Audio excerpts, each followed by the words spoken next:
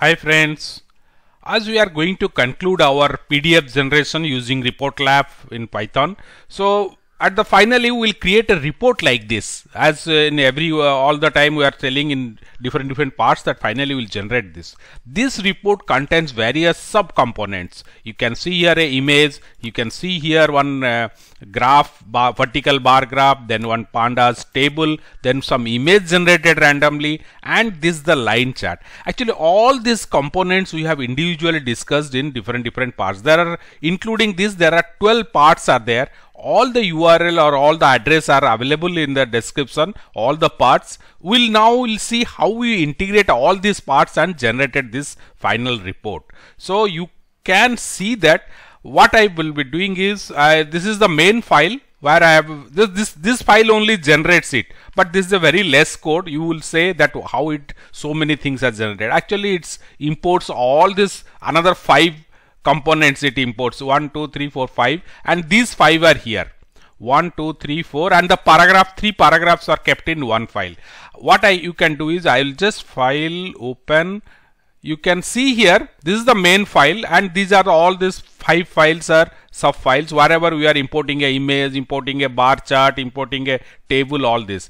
We'll keep it a zip file for you to download. So entire this folder will be zipped and kept it at the link. Link is at the description. You can just go there and download it. So instead of one by one downloading, because multiple files are there, it will be easy for you to download. Now let's understand how this report is generated and how it works.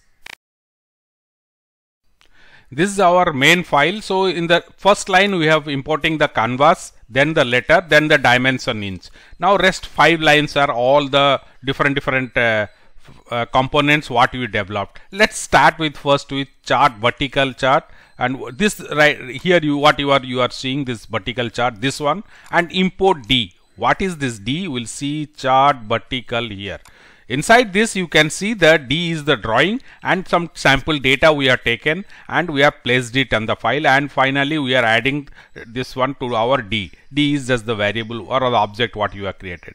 Now that we are importing it here in our main file, the D. Then each one we have explained in one tutorial. That tutorial link is available in the description. You can see.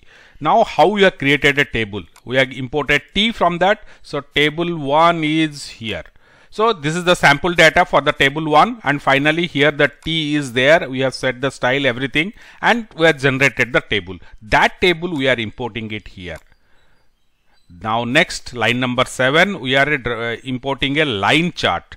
So line chart we have used it here at the bottom. You can see the line chart is there. So this is chart to line chart is chart line chart. Here it is. Chart here it is. So this is the line chart. We have drawn it, added LC. So finally line chart we have importing. Where is my line chart? Here you can see the variable line chart is created. This particular object we are importing here. In the main you can see the line chart is imported. So this is available now. Now then the paragraph, because you can see here 3 paragraphs here, 3 places. So P1, P2, P3, 3 paragraphs we have taken. We could have drawn one and copied it, but how multiple data can be taken, that's how you can understand that. So for that, let's go to this particular page, paragraph. Here simple, we have just though it appears because more text is introduced.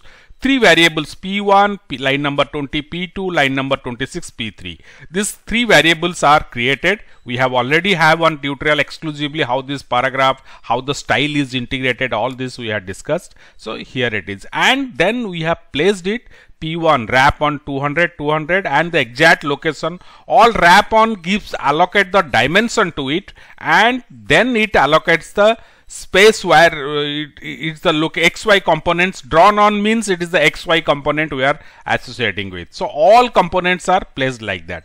So we are at para P1. Now the chart to circle. In our shape tutorial, we have seen how different color, dynamically colored circles, rectangles we have generated. That we have bringing it here. So chart to circle, you can here it is. So in this random circles we are created. These are all every time you run this report you will have a different set of colors here. So this colors will keeps on changing because your RGB value, color value we have changed it. So it's a random numbers are generated. So random colors are generated. Now that's all, everything we have placed it in our report. At a particular size we have specified, and which location it should go, that also we have specified.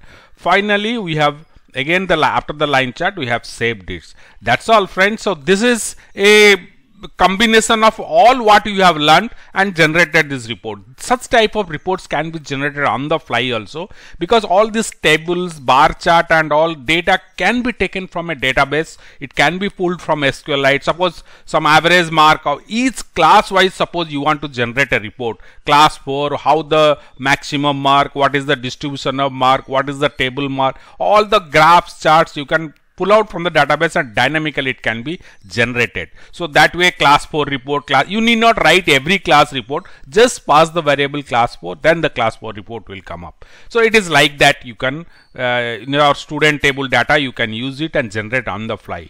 So thank you, friends. That's all. This will move to another. This is all about PDF. I think this is the 12th video on PDF file. So you can complete this course, 12 report there, and there are much more to learn also. You have any specific question, doubt, suggestion, put it in the comment section. We will add to it. Not that we are closing the entirely from the PDF, and we will move to some other section. Pandas, numpys and all are there. So put your questions, doubts, suggestion, and my request is please subscribe to our channel and press the bell icon, so you will be notified as and when we post new videos. We frequently do that. And please share this with your friends and ask them to subscribe also. Thank you for watching.